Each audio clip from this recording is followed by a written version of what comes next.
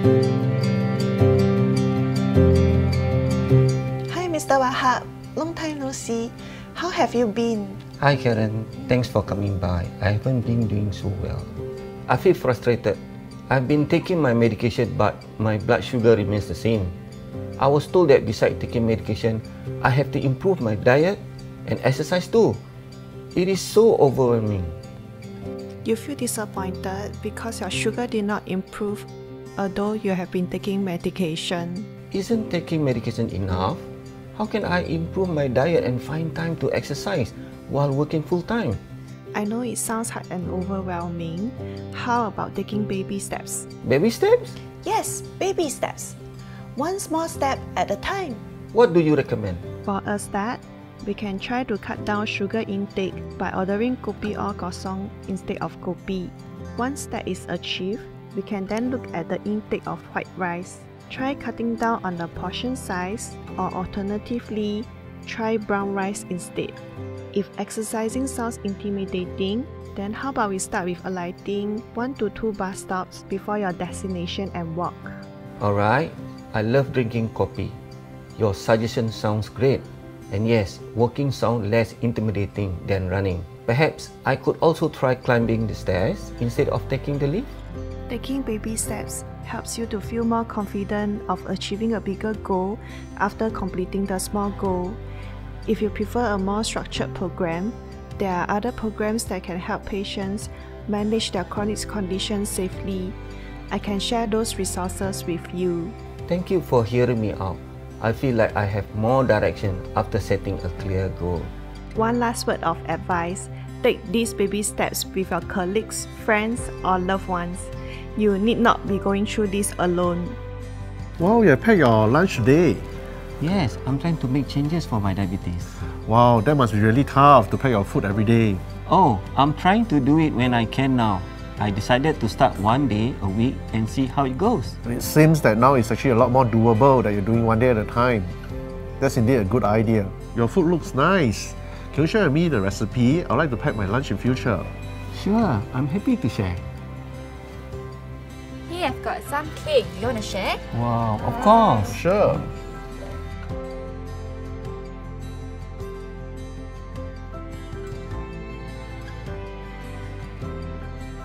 Oh, that's such a small piece. Do you want a bigger slice? I'm trying to reduce my sugar intake. Just a small piece for a special occasion is good enough. Food does taste better when shared. With the support of my loved ones, I can live with diabetes and not live alone with diabetes. Living a balanced life with diabetes involves good self-management. This balance will be constantly shifting and there are bound to be challenges. It will be hard to achieve adherence every time, and when we fall off the target, we need to be kind to ourselves. At tough times like this, we need to forgive ourselves and take some time to rest and reflect. We should not give up, but instead make baby steps towards the goals from where we are. We should also remember that we are not alone in our journey, and that support from our loved ones can help us along the way. This not only applies to people living with diabetes, but to everyone wanting to live a healthy and balanced life. A healthy and balanced life is achievable through baby steps.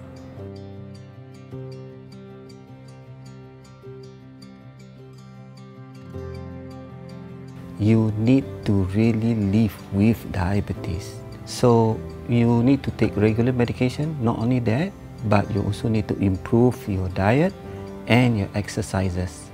So give example, if your colleague offer you a cake, so just take a piece just to reduce your sugar intake.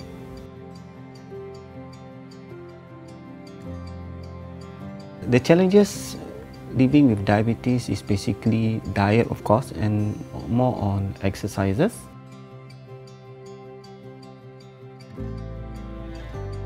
Nowadays, after COVID, I actively bowl because that is my interest. I'm not able to jog because of my leg injury. So to motivate me, I will go together with my family and even a walk to McRitchie. So you need a family support. It will boost up your morale in terms of exercises.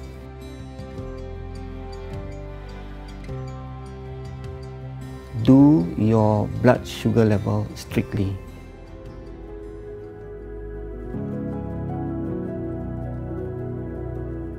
Hi, I'm Dr. Glenn, a GP working in the community. My clinic is part of the Central North Primary Care Network, which is a cluster of clinics supported by the National Healthcare Group. Clinics under this network of private doctors receive support from the public healthcare sector to provide better, comprehensive care for our chronic patients. In turn, polyclinics will refer suitable patients to these clinics to be cared for in the community.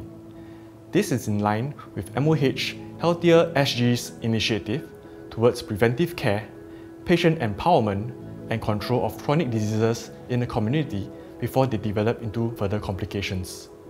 Today, we have Sean who will share with us more on his journey of diabetes and how his GP motivated him to better manage his condition. Hi Sean, nice to meet you today. Hi Dr. Glenn, happy to be here. Yes, do you still remember why we decided to check you for diabetes initially? Yes, I initially contacted you because I was experiencing some lifestyle changes, especially running to the toilet more frequently at night, having also a little bit of tingling sensation, especially when I sit down or when I drive the car, and also my vision was at times slightly affected as well.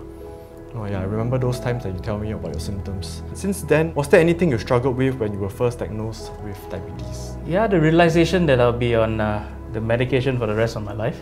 I think that was a little bit more of a hard pill to swallow for me. That sounds really tough. Because of that, how did you actually motivate yourself to control your diabetes better? I have a young boy, he's 2 years old now, and I realized I need to be as healthy as possible for him. I made some lifestyle changes as recommended by you. I was also very determined to lose weight, right? You were telling me how important that was, especially for a diabetic like me now. Happy to report, since then I've lost about 10 kg since the last diagnosis. Well, it seems like you're doing very well in your diabetes journey. How did your partnership with a regular doctor, with me, help with your diabetes control and journey?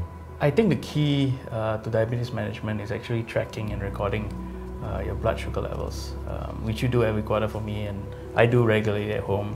I think it's really key that everybody who has diabetes have a blood sugar monitor so that they can track what they eat and cut down on the things that increases your blood sugar, right? Especially new diabetics like myself. Is there anything you would like to say to people who are actually facing similar struggles like you? Yeah, I mean, even though I have diabetes, it can be adequately managed, right? By following doctor's instructions, your instructions, taking your medication on time, of course, maintaining a healthy lifestyle as well. There's a fair bit of assistance in Singapore to make diabetes management completely affordable. For those who suspect that you have diabetes, my recommendation is have it checked immediately, as early control of pre-diabetes can prevent progression to diabetes, as you know.